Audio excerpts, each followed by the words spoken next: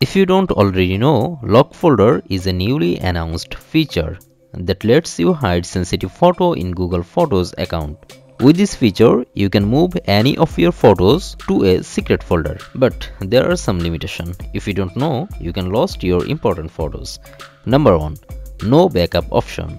If you accidentally deleted any photo from locked folder, it will be permanently deleted. You can recover it from anywhere of this app. So this is a big disadvantage of this app. Number 2.